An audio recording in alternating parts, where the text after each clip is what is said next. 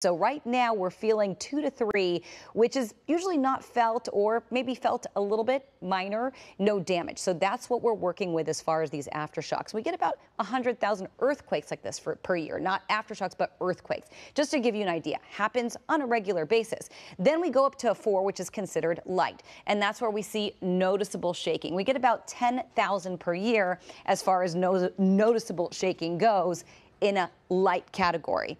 5.0, that's considered moderate. We get some property damage. We get about 1,500 of these a year. This is where this earthquake in Mettler is landing.